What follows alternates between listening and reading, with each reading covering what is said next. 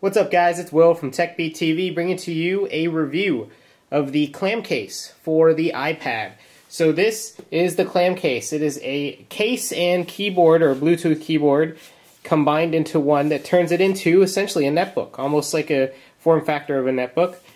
Let's kind of dive deeper into kind of the various port entries and cutouts. So there you have the side entry, right? You can freely access the volume weight key, what used to be the portrait landscapes lock, which is now, I think, the mute button, which is now also given the option to change to either one.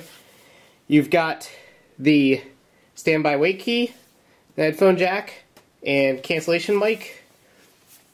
This is the Clamcase kind of hinge or specialty hinge. And then you've got the charging micro USB port for the keyboard, the 30-pin connector opening, and speaker cutouts. Everything's aligned really well. So let's open it up now and kind of show you what it looks like when you open it up. So this is the Clamcase as a whole. No issues right there. So see, I can start and stop, and what you're going to do is you're just going to kind of activate the keyboard. You can slide it just like normal. Press your home button and it just swipes like normal. You can swipe it across or change it whichever way you want. So very easy to do things. Like, I'll just open Notepad real quick and you can just click. See, I typed this thing. Just the best part about the Clamcase is that you can type on it without any issues. There are some speaker issues. Spacebar issue, however, with regards to the, I actually mentioned that when I was typing this up and practicing, there are some issues with the spacebar, but I'll get into details why that is. But first of all, the keyboard feels really nice to type on. Feels very similar to, if you guys have seen an Acer Aspire 1 keyboard. It's not a chiclet keyboard. It's more like a, it's like an Acer Aspire 1. There's a little bit of rocking to the keys themselves. So you just kind of, you click on there and then you can just type like normal. La la la. See, look at, just typing like normal. Keyboard feels fine, except for, I mentioned it while I was typing that, which was the keyboard. And the reason for that is, if you'll notice, I don't know if I can zoom, if I can go in a little bit more. I'm going to flip this over real quick, just show you the keyboard. So at an angle you can see that the keyboard's kind of indented or recessed into the surface. Now the reason for that is this Clamcase, which was, I kind of misinterpreted when I first made the purchase or decided to pick one up, was I thought it swiveled. It does not swivel. It just backs. It just folds just like a laptop does, but it can fold all the way back, like you can see right here. I folded it all the way back.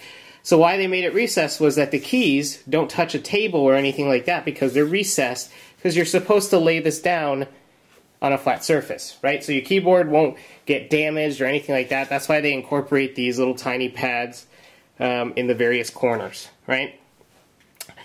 Charging life lasts a very long time. I think the specified time is up to a month.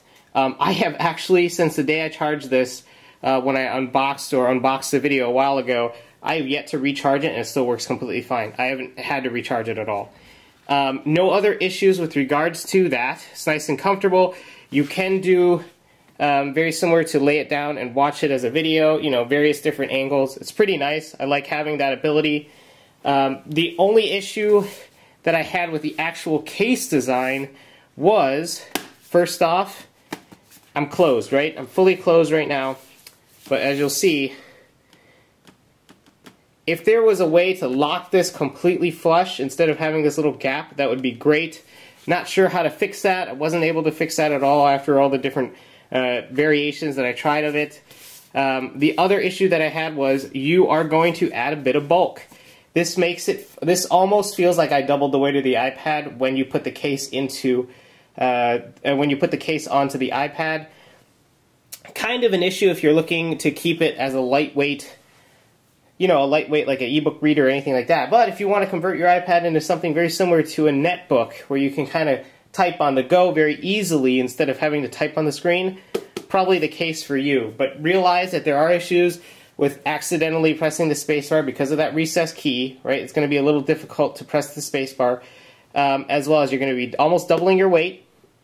and you're not going to have that swivel capability. So what you're going to do is, even though it's a little painful to watch sometimes, you're going to have to lay your keyboard on a surface of a table when you use this, right? But no other issues with the case itself. You know, go check them out. It's I'll have the link in the description bar. It's Clamcase.com. I believe it's Clamcase.com, but just check the description bar and you'll be able to go to their site then. Hopefully they'll be coming out with something for the iPad 2. Probably be picking that up at some point depending on when they release it, the specs, etc. But there you have it, guys. If you have any questions about the Clamcase, let me know in a comment or a private message. I'll get back to you. And I'll talk to you guys real soon with another product review. Peace. Like you're just going to tear it apart, or they're going to fray or shred in any way. They do that. The headphone divider here works nice and smooth. Control talk buttons.